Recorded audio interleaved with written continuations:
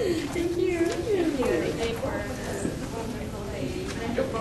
I welcome all of you to the Institute for Spirituality and Health. And it's going to be a wonderful lecture we're going to hear in just a minute, a talk, and we'll hear from Helen in just a moment. I want to mention to you that there are some handouts in the back that may be of interest to you. A list of all of the talks that will be taking place there. Then a save-a-day card for 3 lectures in particular. We have one lecturer that's worthy of your interest, I think. His name is Gerald Schroeder, coming up. He's from Israel. He's an MIT-trained physicist who's also a biblical scholar. Has a very interesting way to put together the first chapter of Genesis, as well as his modern findings in physics. And I read 2 of his books. One of them is The Hidden Face of God.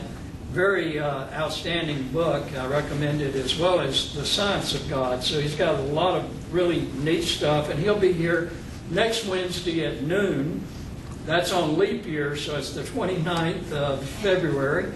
Be here at noontime, and you can register if you would like to come and be a part of that.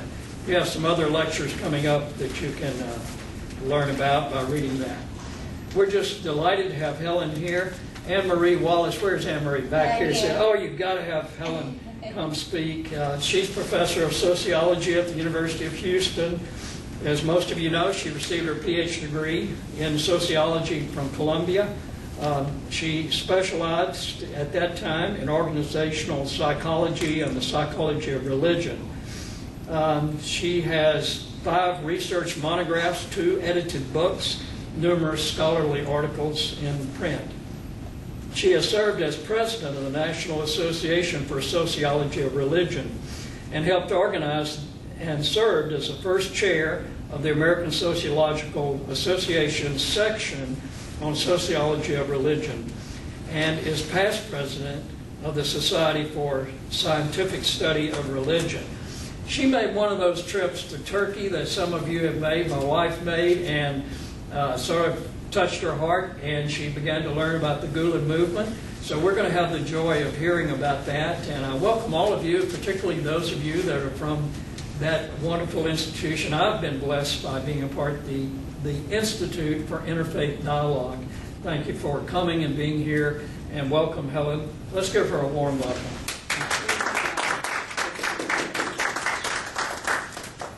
Well, I'm very happy to be here. As I was telling John, I've had some contact with the Institute of Religion, and it was still by that name.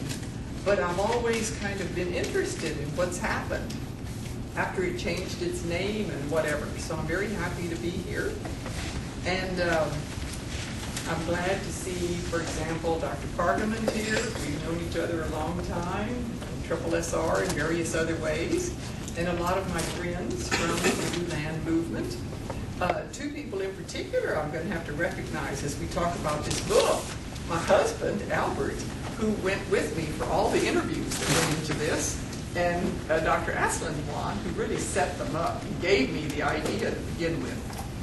So I thought what I would do today, since some of you know nothing about the Gulen Movement, I understand, or very little, I feel that I have to spend the first 10 or 15 minutes giving you background on the movement, and then I'm going to talk about my latest work, which is tracing the movement globally. That's what I'm into right now, sort of global religious service movements. So that's what I want to talk about at the end, and then leave plenty of time for questions. Okay, I think it's very interesting. I really noticed this today. I haven't shared this with Dr. Aslan yet, but he really had the idea for this book. We thought it was going to be very different when we did the interviewing. So I give him a lot of credit. I got word today from Springer that this one, the Turkish one, has now sold 60,000 copies. Wow. And that shows you the interest of the movement in Turkey, and also that it's very controversial. And I want to touch on that also. And I think it's interesting, when I chose the cover for this book, this is Mr. Gulen, who started the movement, and this is the Bosphorus and the bridge that unites East and West. So I thought this was very significant because part of the movement is interfaith and intercultural dialogue between East and West. But when they picked the cover for the Turkish edition, they really featured Mr. Gulen, because they say any time you write a book on Mr. Gulen in Turkey, it's going to be a bestseller. So I really noticed that today as I was thinking about this.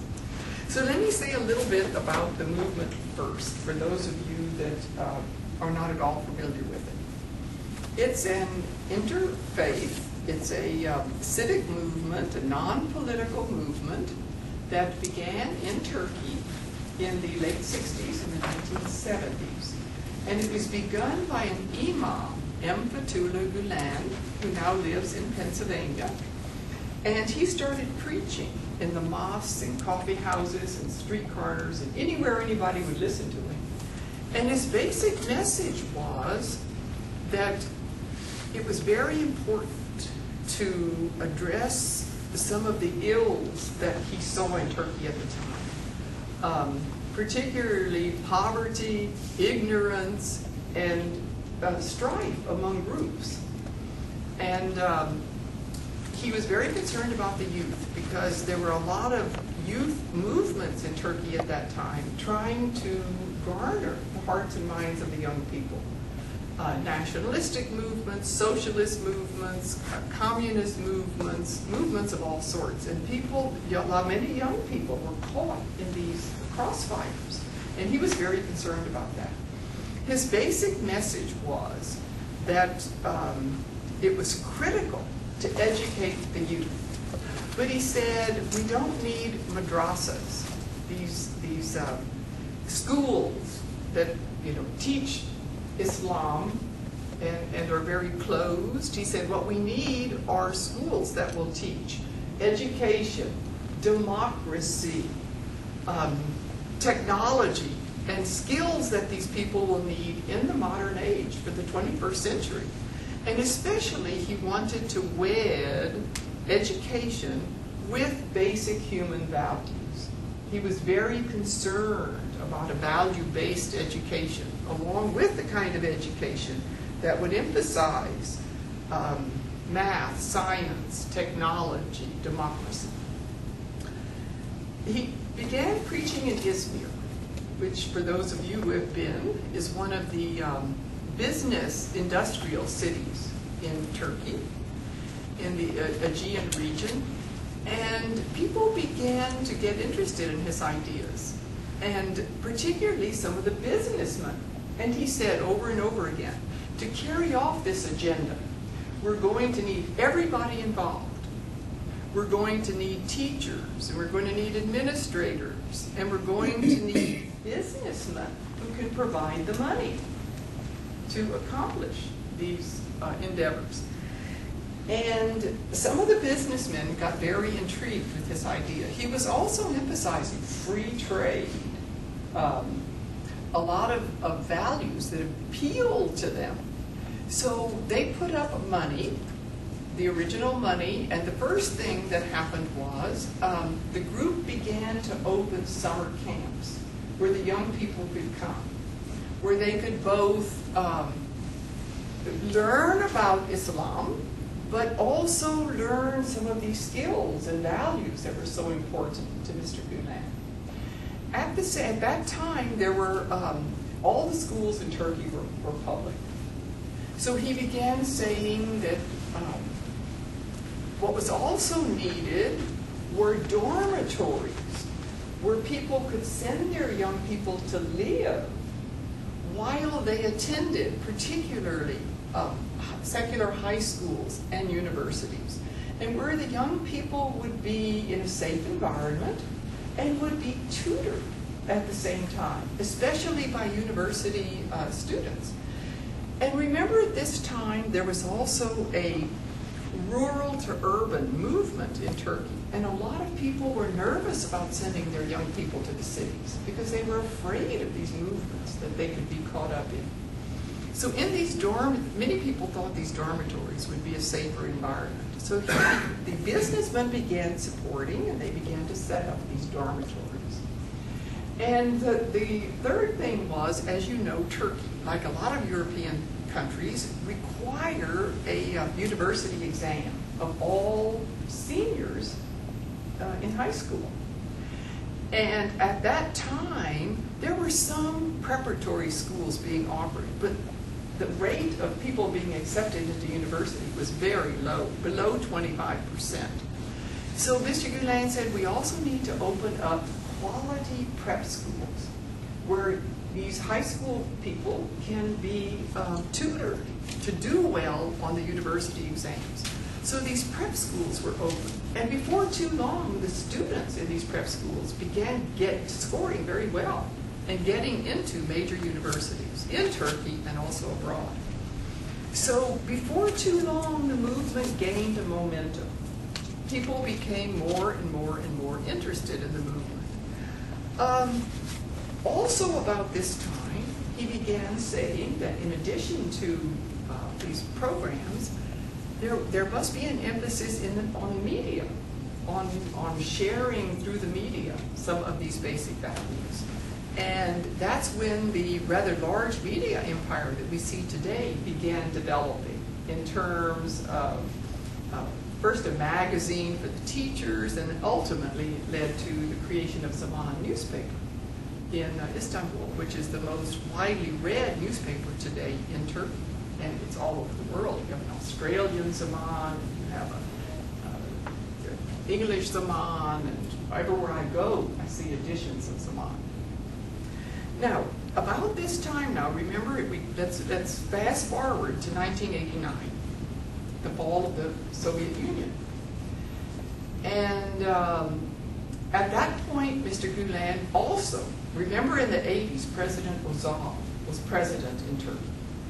And he was very important to this story because besides emphasizing free trade and market factors, he began to allow for the first time the creation of private schools.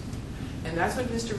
Gulen began saying, now we have the mechanism to begin to open schools that are inspired by the movement. So there were the two schools opened very early in the 90s, and high schools first. And today, the movement is often known by its schools. We don't know exactly how many, and I can talk about that later, why numbers are so hard to give you. But we think there are about 500 in Turkey, and at least 500, if not more, around the world now. So these schools are becoming very important to the movement. Now, they're private schools, but they follow the state curriculum. They teach no Islam, really. I think what's allowed is 1 week during the 1 hour during the week. They're allowed to teach religious studies of some sort, and they usually teach some kind of interfaith curriculum. Now, the schools are known for their quality. It didn't take too long and word got out in Turkey. These are good schools. They emphasize math, they emphasize science, and Pat, where's Pat? Here. You've been to some of the schools, I bet, when you went with the IID. I don't know if you were as impressed as I was. Oh my gosh, you walk into these schools and the quality of education was just incredible. You go into the science labs and they're just state of the art. And then many of these students were competing in these international science Olympiads and coming back with all these trophies. So every school you go into, you see all these trophies in the lobby representing these Olympiads. So word got around in Turkey that these really, really were good schools, and that a lot of the students were, getting into good universities and whatever. So they began growing in various parts of Turkey. Now, I'm asked all the time what makes them so good, and what makes Gulen inspired schools good wherever they are. I think a big answer to that is teachers. I was so impressed with some of these teachers that I met when you go into the schools. Many of them stay after school and tutor. And this happens everywhere. I know I was in Azerbaijan couple of years ago, a year and a half ago. And I was there at 8 o'clock at night. And there were teachers in the classrooms preparing these kids for these science Olympiads. And you see that all the time. And one of the requirements is that once a semester, the teacher visits the home of every student in the classroom. So there's a lot of emphasis on parental involvement. The schools, the language is English. So you go through the halls and you see English words everywhere. Beautifully done posters as a way of teaching the students English. So the schools began growing throughout Turkey. Another thing was my husband is a physician, and we went into some of the private hospitals. And I remember, Albert, you remarked, they have some equipment that at that point we didn't even have at the Texas Medical Center. I mean, just incredible state-of-the-art equipment. And really, good hospitals.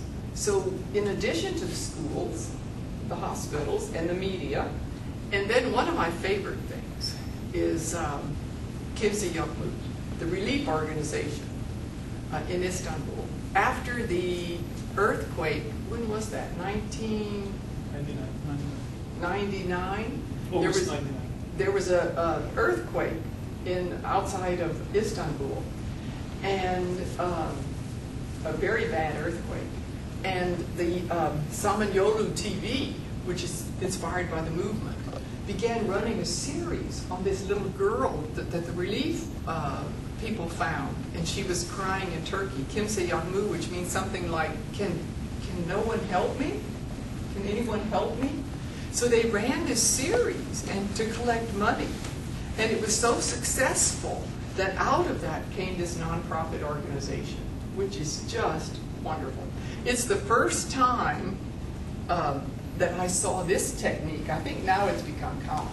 But you could see all of this on the TV, and then you could dial up your cell phone, and the cell phone companies, you could make a commitment, and they would charge that on your cell phone bill. I thought that was so clever. And you go into a lot of the schools, not only the Gulen-inspired schools, you go into the streets and you see these boxes where they're collecting pennies for the victims of disasters. It didn't take too long, and it went beyond the earthquake, and now Kimse Movement helps victims in disasters all over the world.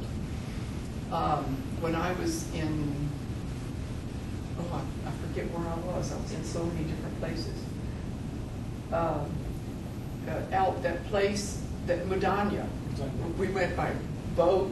Remember we saw these guys that had just come back from Darfur? Was that my trip with you? I've been 7 times, I think, 6 or 7 times, so I forget which is which. They had just come back from Darfur, and they had gotten 40 head of cattle, and they were distributing it to the people in the village after Hajj. And they had made a commitment to this village that within 2 years they would totally rebuild the village. They were so excited about what they were doing for Darfur. They had already built 3 schools in Turkey, and now this was going to be their next project. Anyway, that's just some of what the movement does. Now, why? That's always one of the big questions. Why do people do this? And when we started this project, that was my question. I came back after that and I said, where's the money coming from? This takes a lot of money. Who's behind this? And the critics were saying, it's Saudi Arabia, it's Iran, it's the CIA. So when we started this project, the idea was to interview people in Turkey to see if we could find out where the money's coming from. Well, let me just tell you, I'll go to the bottom line and then I'll back up. There's almost no government money going into this movement. A little bit sometimes in areas like in Azerbaijan, the government gave them some land and a building that was so dilapidated they had to tear it down and build another one.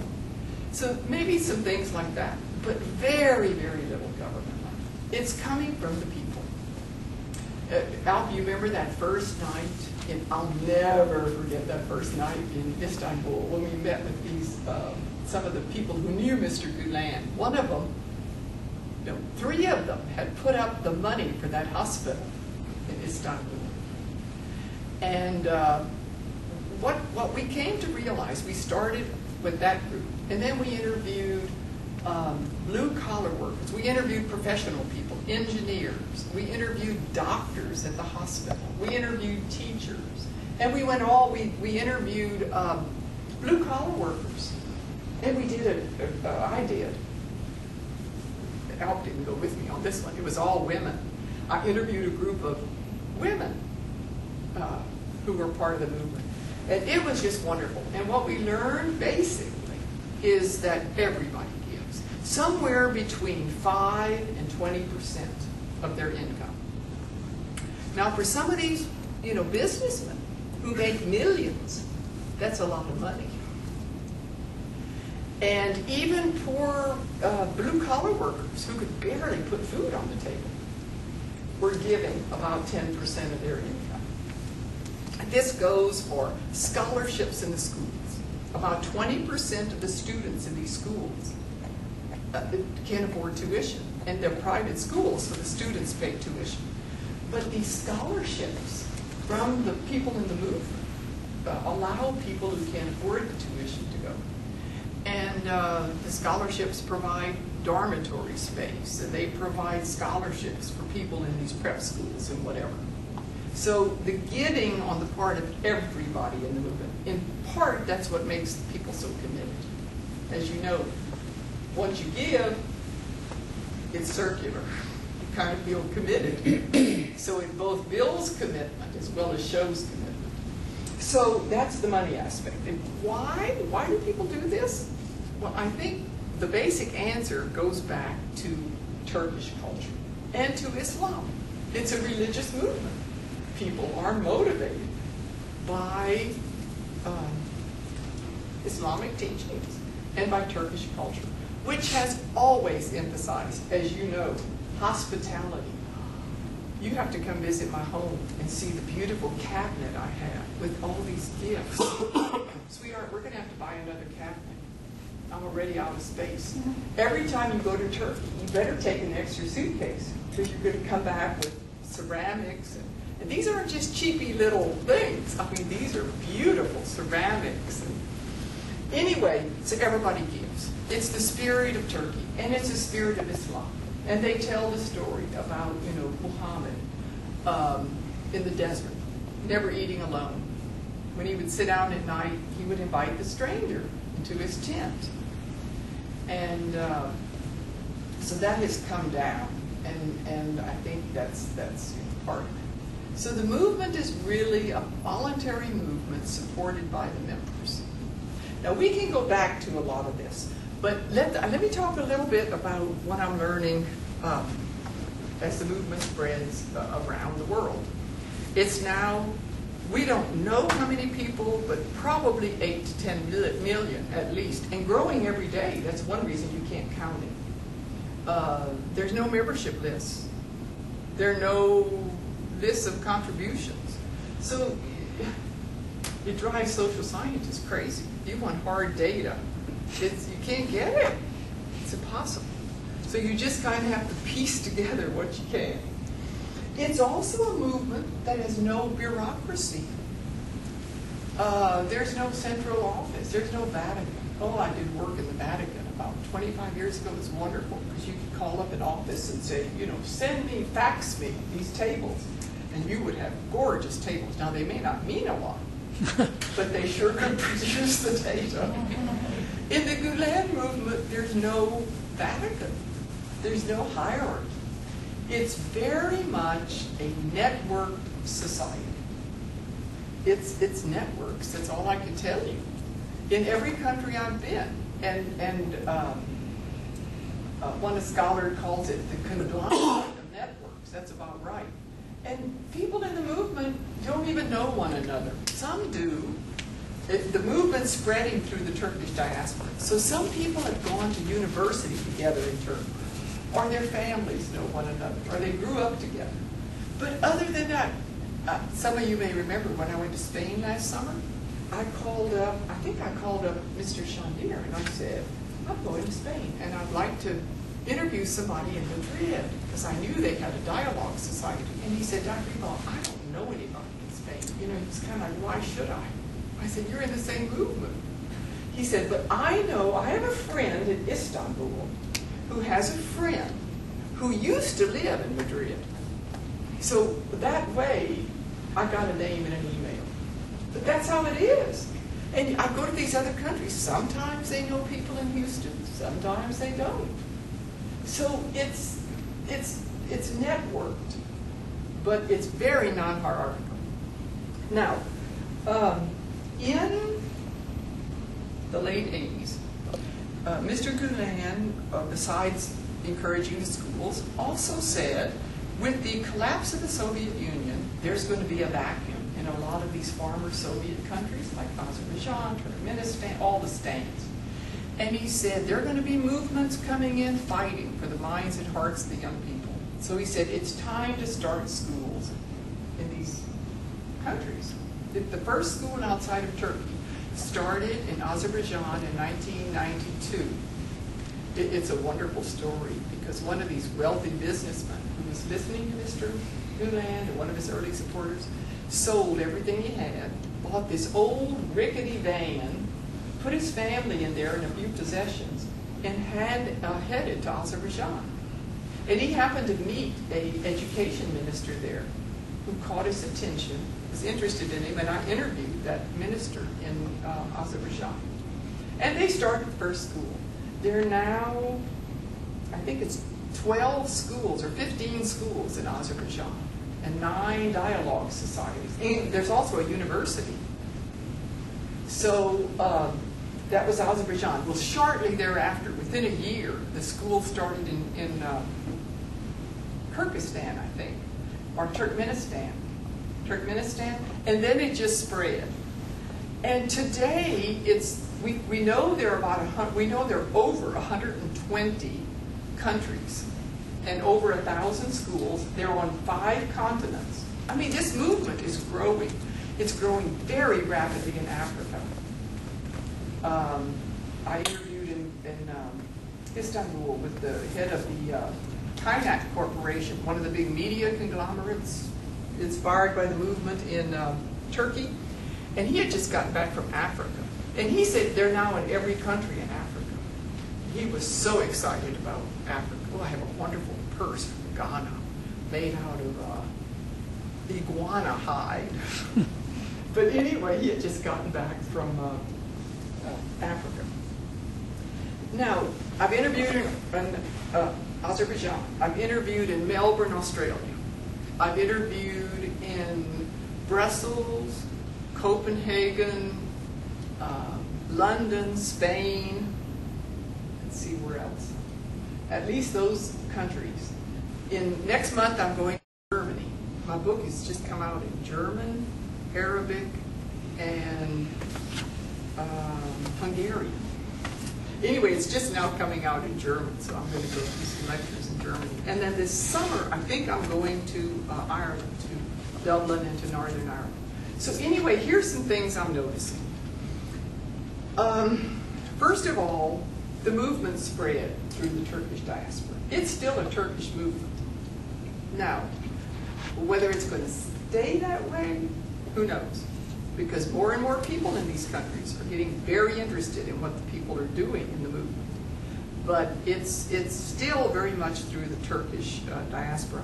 That's one reason I'm objecting, and I'm in a little tiff with some people in the movement who insist that it be called the Hizmet movement, which is what Mr. Gulen first suggested. He doesn't like the name, the Gulen movement, because he's a very humble person. I've never met him and won't, because can't you just see the media with their flashbulbs photographing me with Mr. Gulen? It ruins my objectivity.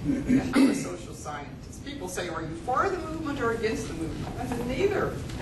I'm an objective social scientist who's after data. Give me data. Anyway, so the movement has been known inside the movement as the Hizmet movement. Now, when I travel around the world, people will say, what? I was in a hotel in Spain this past summer, and I said to the desk clerk, I said, hey, have you ever heard about the Islamic movement? What? I said, the Gulen Movement. He said, oh, yeah. I went to one of their Ramadan dinners. I know that. And I was in Melbourne. And the same thing, I said to a taxi driver, you know, I'm studying the Islamic. What? Where's that? What's that? How do you spell it? And I said, you know, the Gulen Movement. He said, oh, yeah, we know the Gulen people. So this word, Hizmet, it's got to go for several reasons. One is, outside the movement, it's a very in-groupish word, and it's very Turkish. And if the movement's going to move internationally, it's got to, you know, be known by, as the Gulen Movement. Secondly, there's a scholarly literature now on the Gulen Movement. You know, we all use, Andy, what's that thing called we use where you see what people have published? Tenure. What? Tenure. Yeah, tenure, that's one of them. And promotion. Oh, citation index. You go to the citation index and you type in the Hizmet movement, you may get a few little stray things, but you type in the Gulen movement and you've got heavyweights. So if it's going to make a scholarly contribution, it's got to use the Gulen movement, because that's the way it's being known worldwide. And it's the way it's being known in scholarly circles. So I'm a big advocate calling it the Gulen movement. And Mohammed Chetton, Dr. Chetton is a friend of mine. A lot of us know him. He was here in Houston for a while. He told me recently that he knows Mr. Gulen quite well. He was chatting with him, and they got to this issue about Hizmet, and Mr. Gulen said, I think Dr. Ebaugh's right. He said, I don't really, it bothers me because it puts a lot of emphasis on me, but he said, I think I'm gonna have to get used to it. So anyway, but okay, so as I look at these different places, who are the carriers of the movement? There are really four things I'm looking at. Then I'm going to talk about the edited book I'm now working on, which I'm very excited about. We talk about 10 variables there, but I'll focus on 4. What do you have to look at when you look at global movements? One of the big issues are the carriers. Who brings the movement? This varies very much in these countries. For example, in Azerbaijan, it was a local Turkish businessman who came from Turkey and introduced the movement to Azerbaijan. Now, somewhere like in other countries, it's businessmen. It's local businessmen who come into the country and meet with the local people and talk about the needs of that place. And there's local involvement, so it becomes a community-based kind of movement. And in some of these countries, that's how it happens. Part of the problem with a place like London and Spain is that there aren't a whole lot of wealthy Turkish businessmen. Like in London, they have one school, it has 90 students, it's almost totally Turkish. Most of the Turkish businessmen in London sell kebabs. They're little small store owners, and they don't have a lot of money to invest. Spain has no schools. 40 people have started this dialogue society. They can't get money for the first school because there aren't a lot of businessmen in Spain with money. And most of these places don't depend heavily on support from Turkish businessmen. They might somewhat, at least in the beginning, but most of them depend on the local area. So the carriers make a big difference. In Melbourne, Mr. Orhan Shishak came in the late 70s, and there was nobody in Melbourne who even heard of the movement. And there were a lot of blue-collar workers coming in from Turkey. And finally, in the late 70s, he started a group that began to meet. He said there were 6 or 8 people in the beginning, and they began to meet in a small group. And then he said in the early 90s, more wealthy Turks came to Spain. And at that point, they were able to generate more resources, and they built her school in 1997.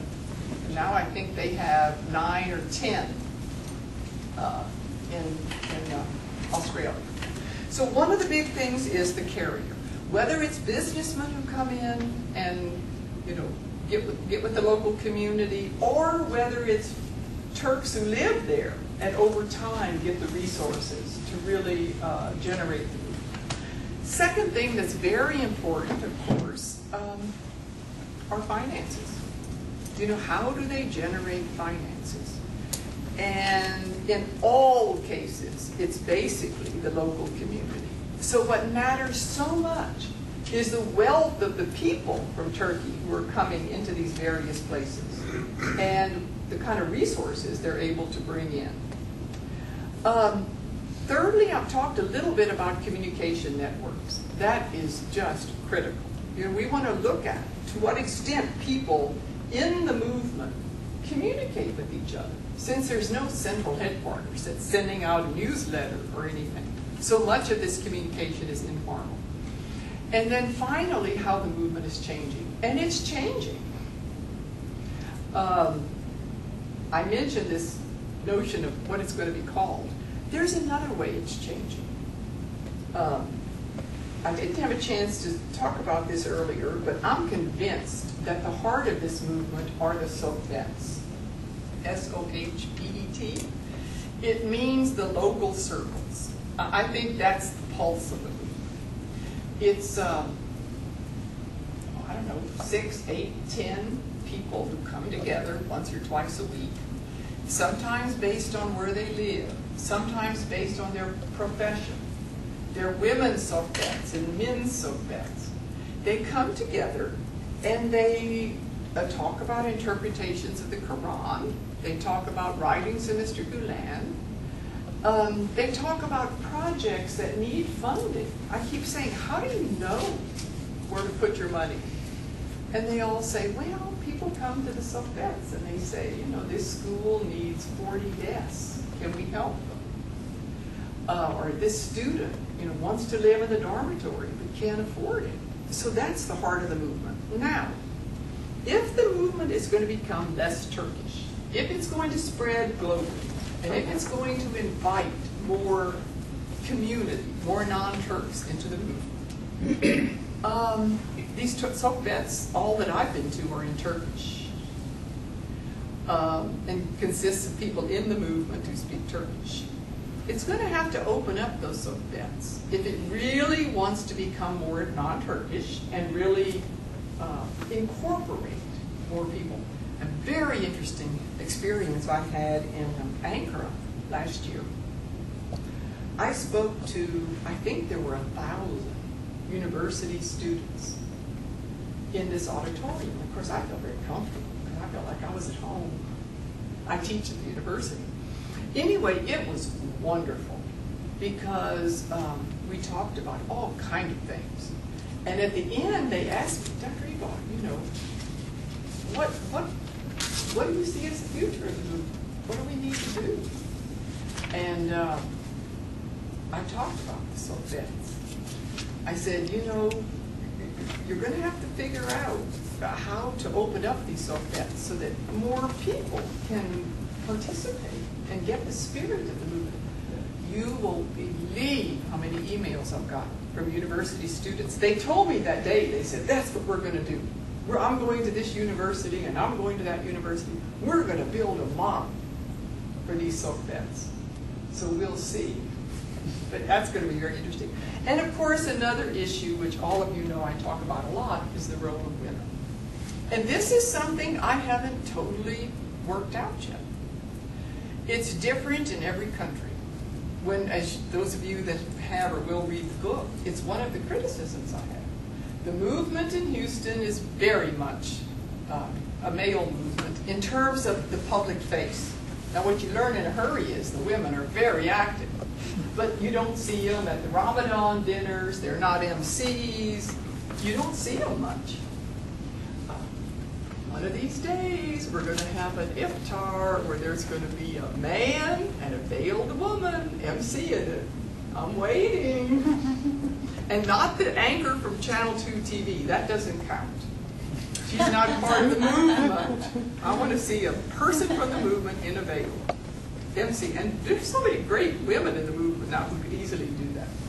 When I talk sometimes, it's really interesting. I'll have these, sometimes there are young girls in the audience, high school or whatever.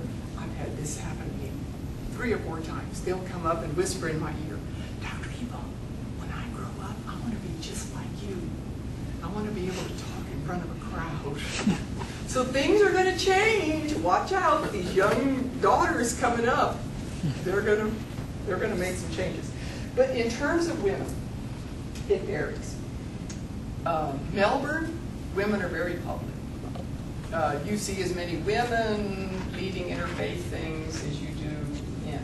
And by the way now, in addition to education, another big emphasis is interfaith, intercultural dialogue.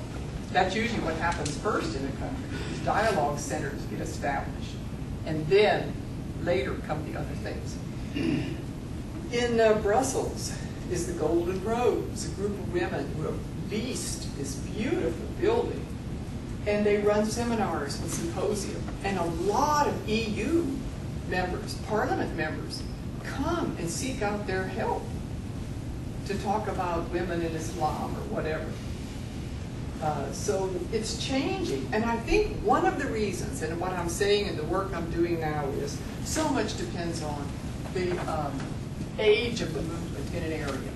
In a place like Houston, we've only had the movement 10 years, 12 maybe.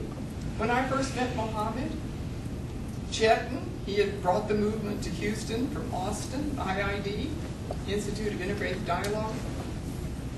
But that's recent.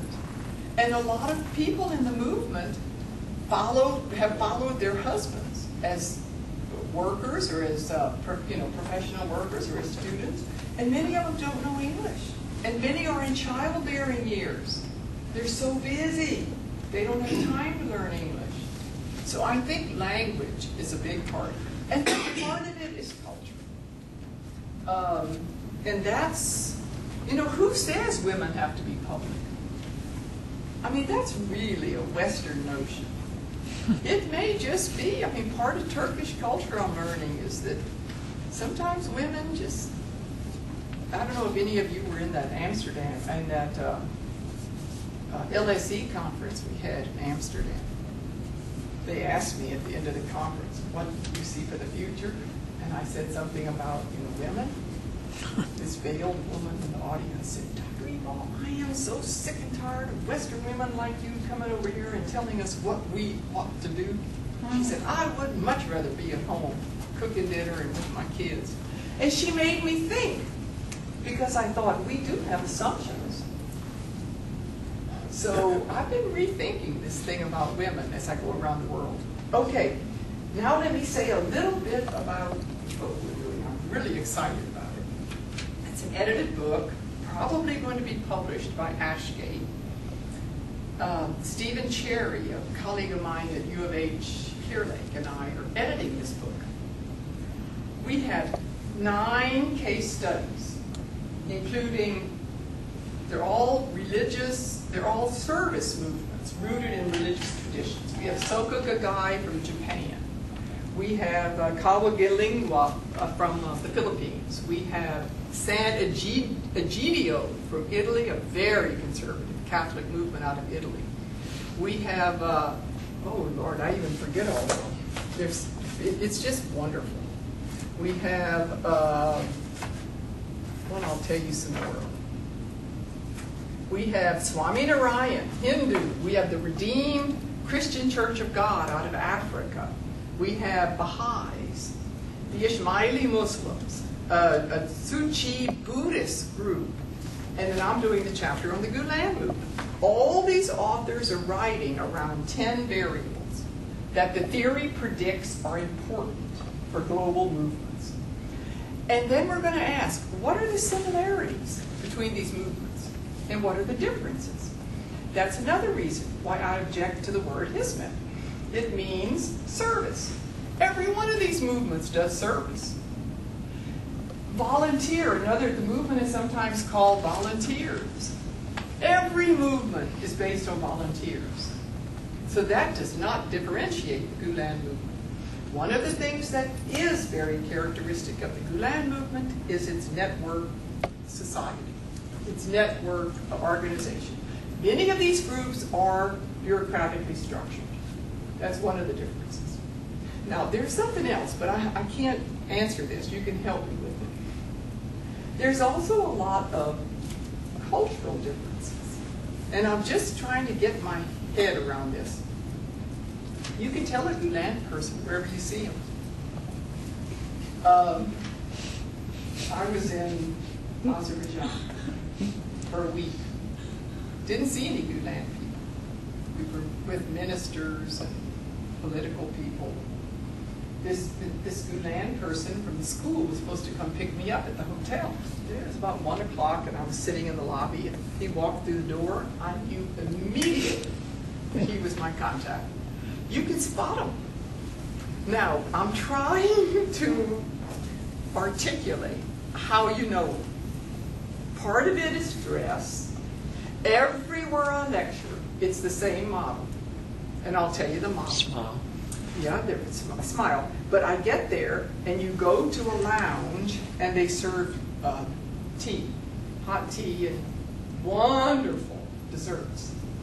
Then when everybody's in the audience, all seated, you walk in and are introduced. They would never, I never mingle with the crowd before I start talking. It's very formalized. And then afterwards, there's always a thank you and a gift. And then you go back to the lounge and have hot tea and dessert. It's just a minor little thing. But everywhere, I don't care where you go, that's the model. They all do many of the same things in terms of interfaith, intercultural dialogue, in terms of education, in terms of even the summer camps. So I'm trying to articulate, but every one of these groups has its culture. So I'm trying to, and we're just starting this project, but chapters are just coming in. But that's something I'm really excited about this book, because we're trying to develop a model of how to study movements globally.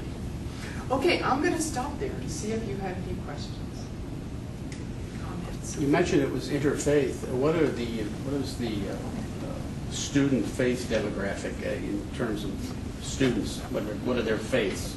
Oh, you mean like in the schools? In the schools. In different countries, obviously. Definitely not majority Muslim. And also not majority Turkish. In some of these schools, you might have, 4 or 5 students who are Turkish. Most of the teachers aren't Turkish. And the students come from all religious backgrounds. Is there any data by country or anything like that on that subject? Well, there's no data, period. But I can tell you that it depends on the makeup of the country. If you're in a Muslim country, like, of course, in Turkey, most of the students are Muslim, just because 97% of the population is. But they do have Christians and Jews.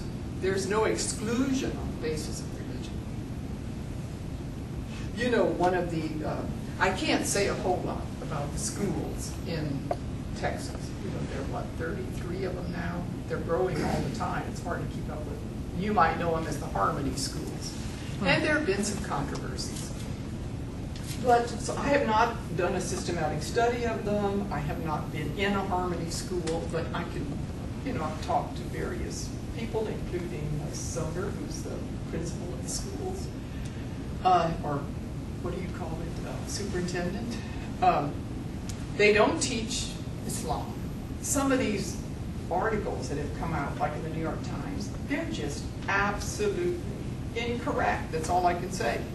Plain incorrect. There's no Islam taught. They follow the public school curriculum.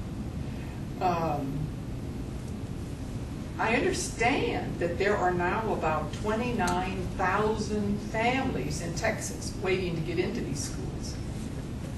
Most of the parents don't even know that they're connected to the Gulen movement, and they're really not. They're not Gulen schools.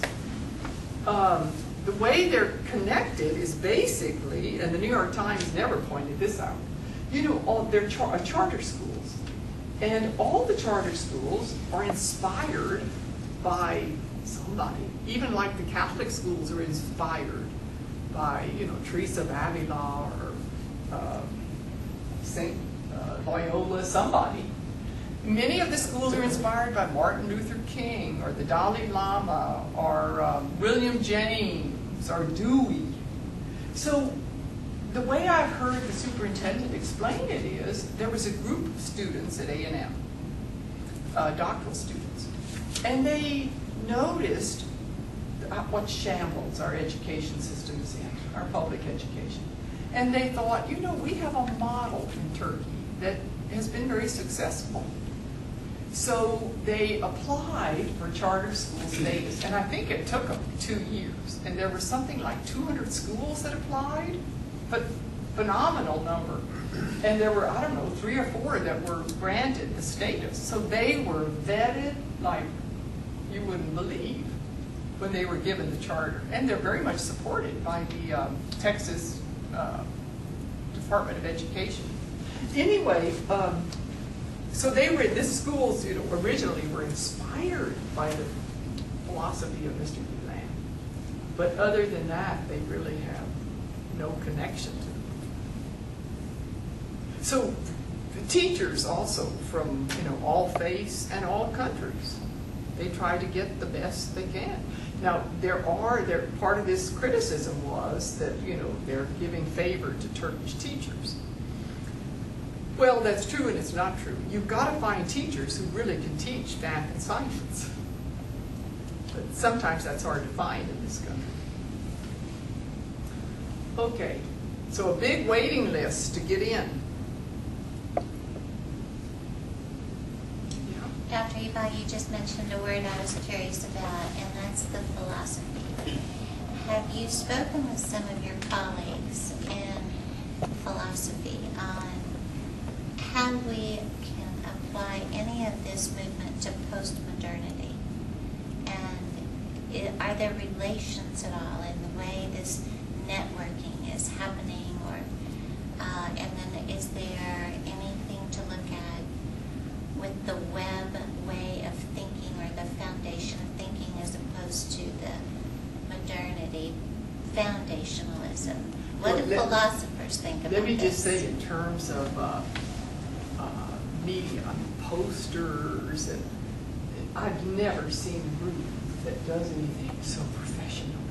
I had the Indian Studies program come to me recently, and they were going to do a lecture. Maybe some of you were there with Verghese, this famous author, and they wanted to advertise the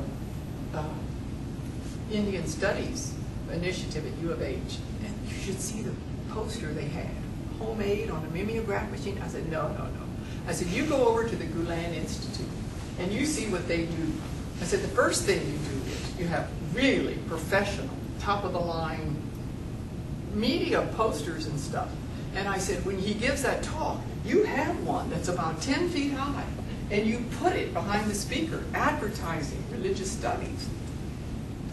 So media and social media, websites and whatever, they're great at. But I wanted to address that in another way. When I was in London last year, we visited with a number of people in Parliament and a person in the House of Lords. And they were very interested in the Gulen movement. But here's why they were interested. Remember, President Cameron had just started his campaign to promote voluntarism, especially on the community level, because he was going to reduce all these social welfare programs. So they wanted to know, is there a model? These people seem to be good community organizers. What can we learn from them? Well, I don't have this yet. I have to talk to Saeed. They were here about 10 days ago, and they have developed a 10-step model for community organizing. At the time, it was in just draft format, but we passed that around to some of these people, and they were very interested in using it for community development. When I was in Brussels, Brussels has a dialogue society whose purpose is to coordinate with the EU and the European Commission. So we spent time in the EU, and it was amazing. This book had just started to come out. I was carrying it, and members of Parliament, 3 or 4 of them, came out in the hallway, and they said, "Dr. Ebaugh, I have that book. I want to ask you something." And usually they would ask me, they would call me to the side. They didn't want the Gulen people to hear this. And they would say, "Could that teach us anything about getting along with the Islamic world? Is that a group we could work with?" And I said, "Yeah." I said, "I think we could learn a lot from it," because of their emphasis on intercultural and interfaith work. So this book was finding its way through the EU as I call it, moderate Islamic movement. Now, a lot of people in the movement don't like that word because it sounds like I'm watering down Islam. But in the Western world, what else are you going to say to compare it with some of these very radical Islamic movements? Remember, the book was really inspired after 9/11, when people didn't know a thing about Islam. So to talk about moderate Islam was one way to get people's attention. This is not a radical group. It's a group that's promoting democracy and peace, whatever. So I think one of the things we have to learn is models of intercultural interfaith dialogue. And I don't know if any of you have been to the Turquoise Center out on Belfort and the Beltway 8. 59. Since they started building the Peace Garden, they're going to have a Peace Garden. And they will have a church, a synagogue, and a mosque, all in this beautifully landscaped area. And that's the whole idea, to promote conversation and dialogue and work together among these groups. So I think that's one thing we have to learn. This other thing we have to learn is education. You know, these are charter schools, and I'm a big believer in charter schools. And I'm a big believer in us learning from charter schools as models for what we ought to be introducing. You talk about postmodernism. We're a global world. We better educate our people. In 2030, we're going to be what, 35% Hispanic? Hispanics have a 50% dropout rate in high school. We better educate them, or we're not going to have a viable democracy. So I think we need to look at these schools, as well as KIPP and the Yes Academy and various of these charter schools, as models for how to improve education. So there's a lot to learn. Do you want to say anything about the controversial part or the polarized opinions about the movement in Turkey? Oh, I should. The appendix to this book, it talks about the critics. This is a movement that's very controversial. We interviewed 25 of these vocal critics in Turkey and about 7 here in Houston. Oh my. I was at a party with my husband a few weeks ago, and a Turkish man and his woman walked in, a quite educated doctor. I won't say his name because you would know him. And Albert made the mistake of telling him I wrote this Gulen book. Oh my. He sought me out at this table, and for 20 minutes I knew, here's how he started. I am an Ataturk supporter. And then I knew I could write the speech, because I've heard it so often. There's a lot of criticism in Turkey and also in the United States, but I'm convinced that a lot of the criticism in the United States is a spillover from Turkey. They're arguing the same things here as they are in Turkey. And what they're afraid of are things like this. I outline, I think, 7 in the book, but they go like this. It's the fear of Sharia, of an Islamic state. And they keep saying, what's really behind this movement? What are their clandestine, hidden motives? And they know that they're a very wealthy, growing, powerful movement in Turkey. So they're afraid of an Islamic state. And my response to them was, I'm sympathetic. You know, who wants a totally Islamic State in the sense they mean Islamic.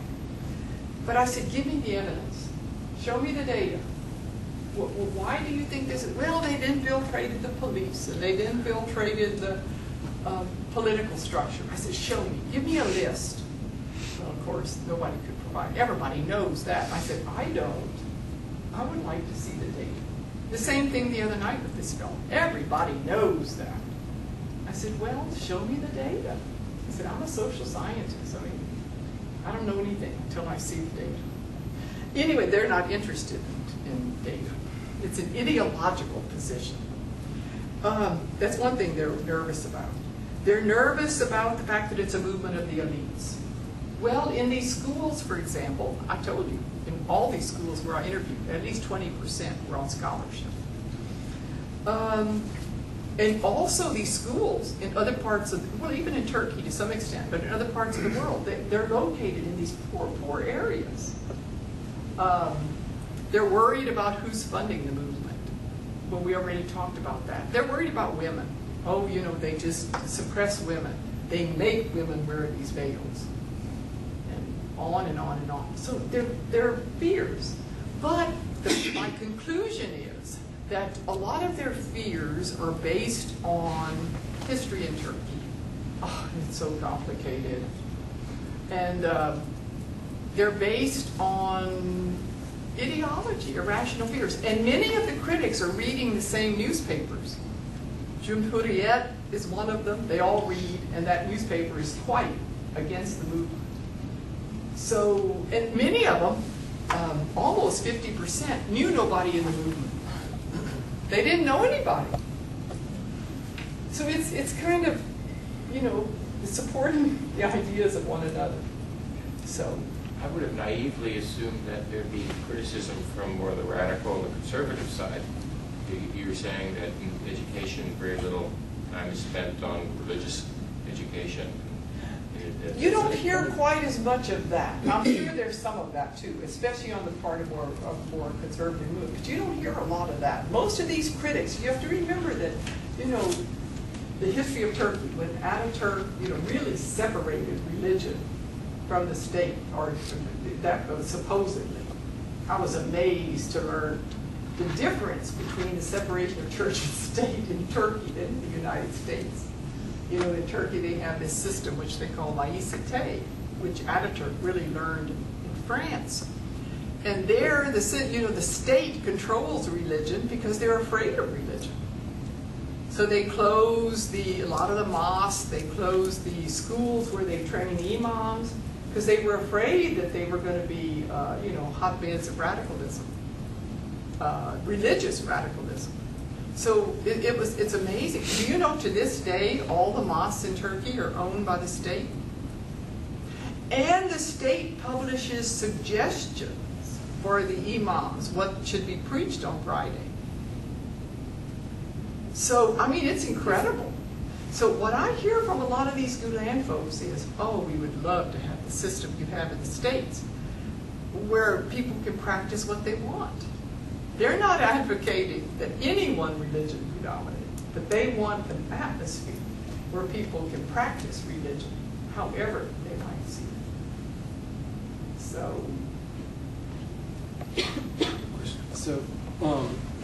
talking about this worldwide movement with Gulen-inspired schools, so what is it, without a hierarchy or a reporting body, or what does it mean to be a Gulen-inspired school? Well, that's a very good question and a big question. What it basically means is that the people who set up the schools, who conceptualize them, and usually who put up the money for them, although in places like Australia, the state builds these schools. They're inspired by people in the movement who are inspired by Mr. Gulen's ideas of education. Emphasis on science and math and technology and human values. That's a big one. So that's really what it means. And you use the word Gulen-inspired, which is what I use in the book, because there are no followers, there are no supporters, there are no membership lists. So it's inspired by the ideas of this. But a lot of people who are in these schools don't even know that they're connected to Gulen. And you wouldn't know that being in the school, really. There are no pictures of Mr. Gulen. There are no. So how do you find out that they're inspired by Mr. Gulen? By Like- interviewing. By Sorry. interviewing regarding the history of the schools. Okay. They're started by people who are inspired by his ideas. And is there any sense of, I mean, this is a new movement, so are there people who say, no, you're not Gulen enough? Or I'm more Gulen than you are? Or, I mean, you know, I'm just trying to get my head around, Yeah. without these tenets in place, Yeah. how can you call yourself a Gulen inspired? Well, I don't hear them fighting over that. Now, some of them, have met Mr. Gulen. I think of it this way. I think of it's a network society, but I think of it kind of like a group of concentric circles. There's kind of a group, and these businessmen we met in Istanbul would be part of them, who, knew Mr. Gulen from the beginning. His doctor that I interviewed outside of Istanbul, close to Fatih University, he took us down to the basement where he has a museum of Mr. Gulen's things, like the Quran that he gave them when they got married and things like that. So there's a group who kind of started out with him, who were his early supporters and whatever. But then there's a circle that, may have met him once or twice, know some of these people who were good friends of his. And they read his works a lot. He's published a lot. I don't know how many books, 90 or something? I forget the latest count. And he's always, his sermons and homilies and whatever are on the internet. So people read him. So that's kind of how they share the philosophy. And then they talk about him in their sohbets. Then there's a group who, come and go, who participate in some of the activities of the movement, but aren't really, of course. I just have a general question about the schools as a charter and charter schools. Is there any addressing of special needs students within the Gulen schools, or so what you kind of see with the charter schools is it's self-selecting, so you get the best and you get parents who are motivated, and if they're not motivated anymore, they're taken out of the school. So of course you're going to have a great outcome, right? I can't speak a lot for the schools in Houston because I haven't, studied those schools in Korea. I'm sure some of the people here can, who are familiar with them. But I can talk about in other countries, like in Australia. The government builds the private schools, and then they become self-supporting. But then they can apply for grants from the government, and the government helps them through these grants. And I know, like in Melbourne, they do have programs for the disadvantaged, for the physically disabled, for the mentally challenged. So I don't know what they do in the Harmony schools. I don't know. Do any of you know? Do they have? One of my sons go to one of those campuses, and as far as I know, they are no different from other public schools. If the school has enough resources, they provide a number of teachers. They are required to, by the state, to provide those services. Yeah. They are no different from other schools. I think they have to be a charter school. I know Yes Academy and KIP has to have programs. Right, as far as VDA and stuff, Yeah. it's more about, my question is about behavior kind of stuff, and then parent involvement, and it's like a KIP Academy, you apply, there's only so many slots, and it's competitive. You so apply kind to of get these creamed. schools, and you have to meet a certain requirement. Although many of them are in these disadvantaged areas. I don't know in the Harmony schools.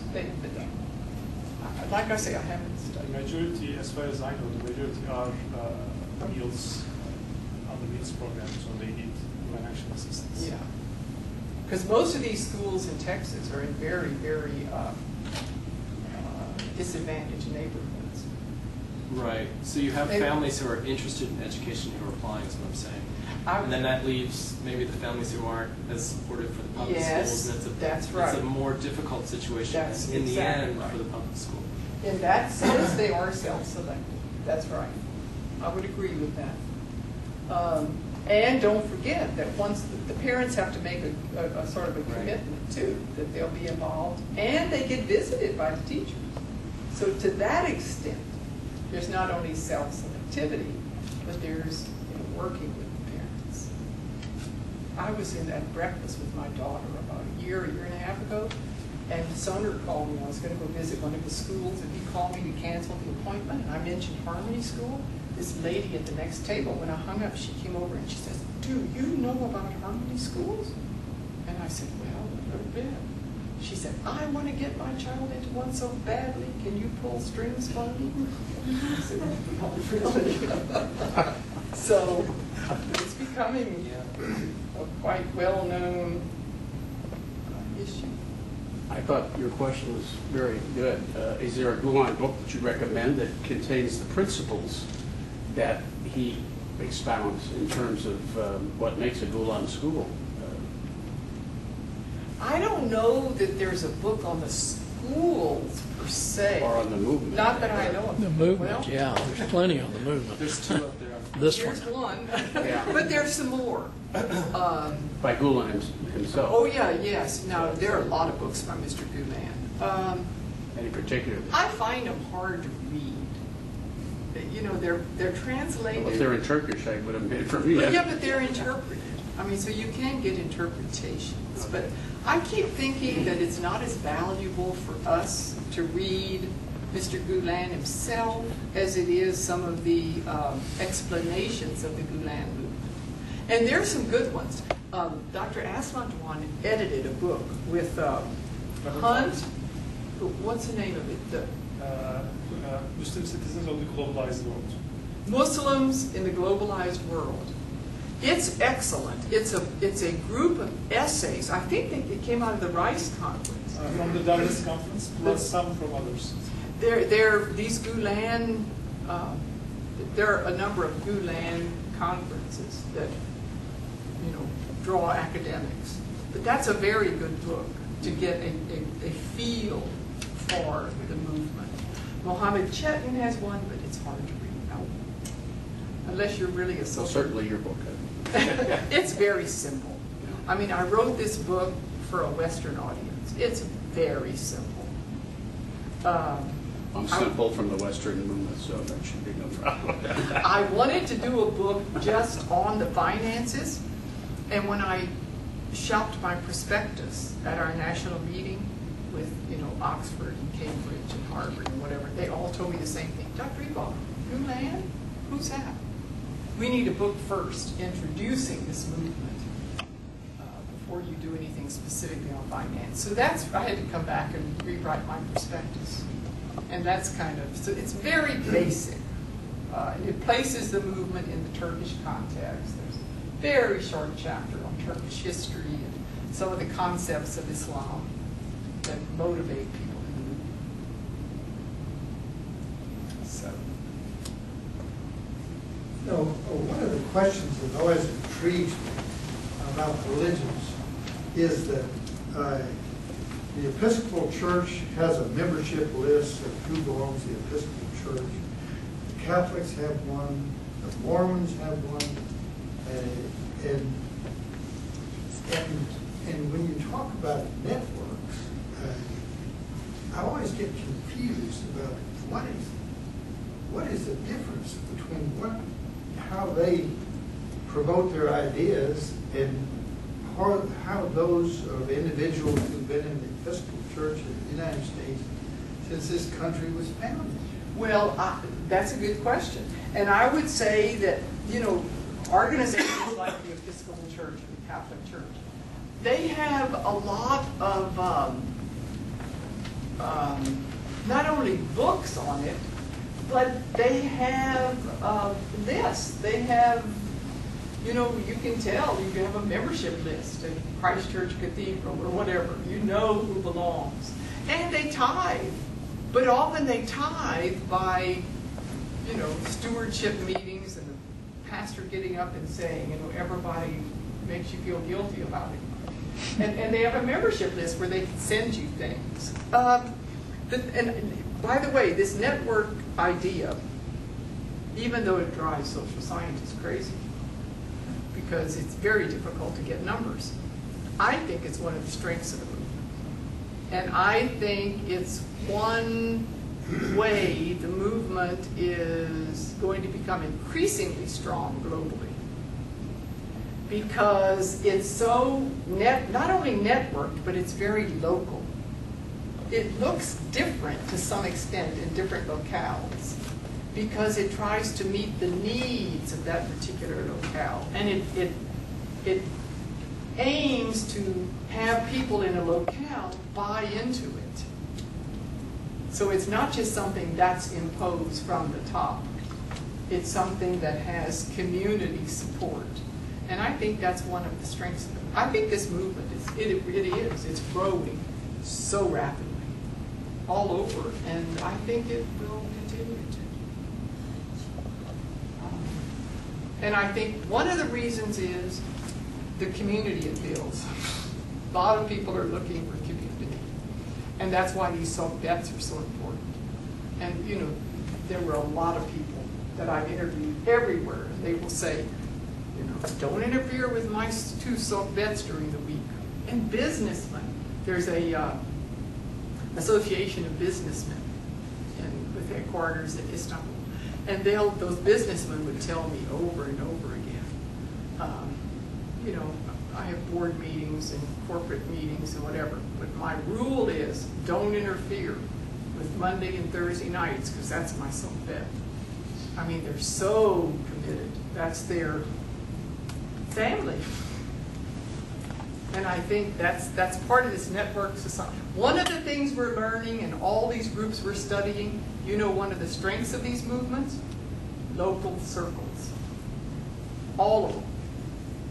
Whether it's Hindu, whether it's Buddhist, whether it's conservative, Catholic, whatever. If you want to build commitment, you have to have these local circles. So that's not unique to the Gulen movement. That's very common across these religious movements.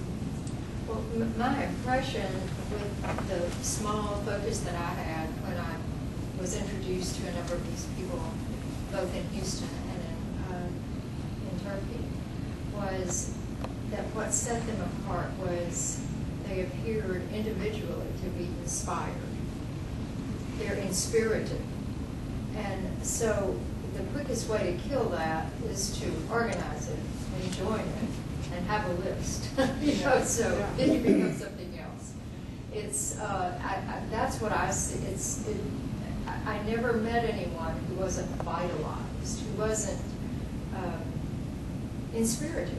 I mean, and that's from the individual that then spreads outward, rather than from the organization that promotes it. Right. You know, I really first met the movement, or one of my first experiences with it as graduate students came from Turkey, 2 of them. You know, we would work 40, 50 hours a week as graduate students. They were spending 25 or 30 hours involved in this movement. And I would say, when do you sleep?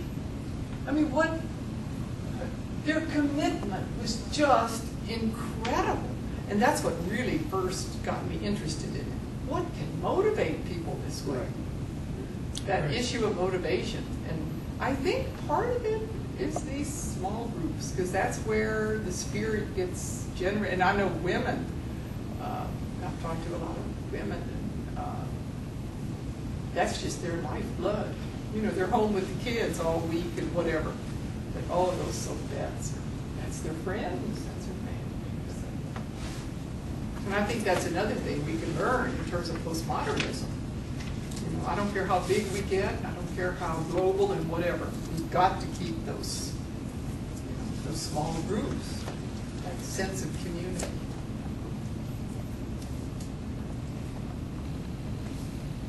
Well, thank you very much. This has been